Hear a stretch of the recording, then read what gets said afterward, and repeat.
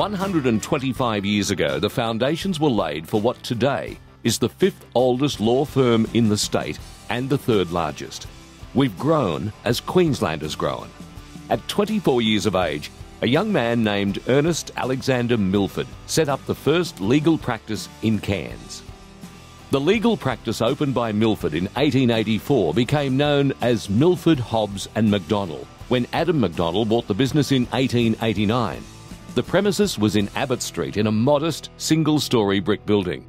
For more than 60 years, a member of the MacDonnell family remained a senior partner of the firm. Adam's brother, Henry MacDonnell, was with the firm until 1966. Some of the early clients of the firm included Chinese Hopwa Syndicate, Alfred Street, one of the city's first storekeepers, Burns Philp, the Mulgrave Mill, the Cairns Post, the Municipal Borough of Cairns. In 1889, the Municipal Borough of Cairns paid MacDonnells Law an annual retainer of 5 guineas. By the early 1900s, Milford, Hobbs and MacDonnell had offices in virtually every outlying town and centre from Port Moresby to Innisfail and west to Chillagoe. In 1905, MacDonnell bought a block at 26 Abbott Street for £300, which was the firm's premises for the next 80 years. This was later sold to the Cairns Post when MacDonnells Law moved to 22 Spence Street. In 1919, Adam sold his interest in the firm and went to the bar in Townsville. Henry MacDonnell became president of the Cairns Chamber of Commerce in 1928. The Depression loomed in 1929, and Henry MacDonnell said, "Any man who has any sense of civic responsibility cannot view with equanimity the very serious financial outlook facing Australia at present day. And it is obvious to all that in the present year there will be great financial stringency throughout the length and breadth of this land, bringing in its train poverty and unemployment." In 1931, MacDonnells Law drafted the widely respected and innovative Sugarcane Act, traces of which can be found in the sugar legislation, which still applies today.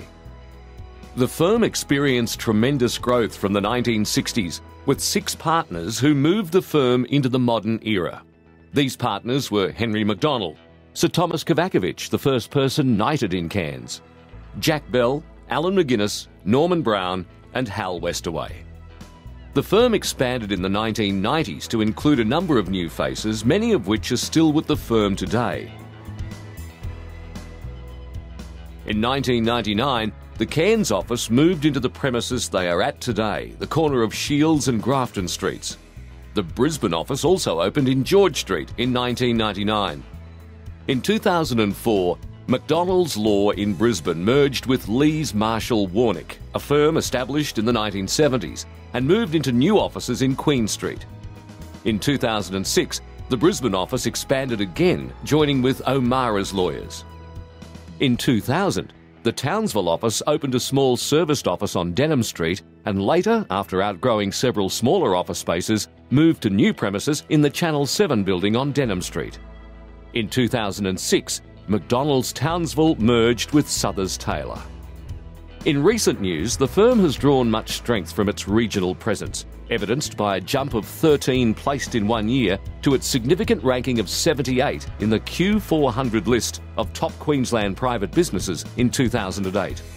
The firm was admitted to Meritas, an international network of law firms, giving its clients immediate access to a network of expert legal advisors worldwide. In 2008 and 2009, the Brisbane office was recognised as a finalist in the Australasian Law Awards category for Brisbane Law Firm of the Year. MacDonnells Law has had a long history of community involvement, engaging in the grassroots of many iconic Queensland charitable institutions. Our partners and staff volunteer with local organisations, charities and not-for-profit entities nearly every day.